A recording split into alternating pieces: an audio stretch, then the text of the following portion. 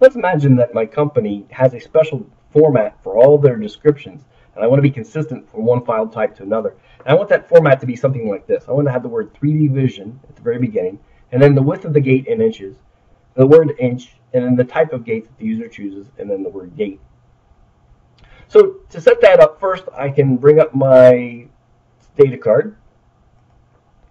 And what I did was I created a description field here, and then a add-in button, and I connected that to Pigeon Coop 26.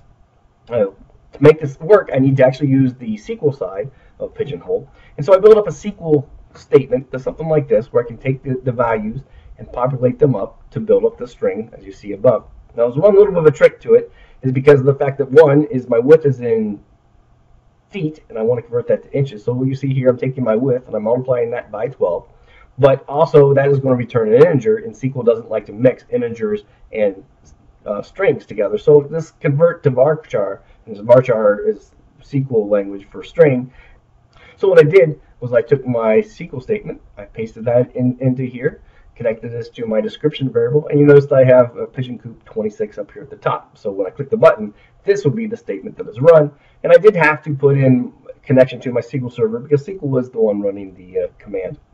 So now as a user, all I need to do is click the button, and it will go out and build this information for me. And the reason why is that PigeonHole will recognize that if that select statement only returns one choice, then it's not going to go through the effort of showing you the drop list. It's going to automatically populate that dialog box for you.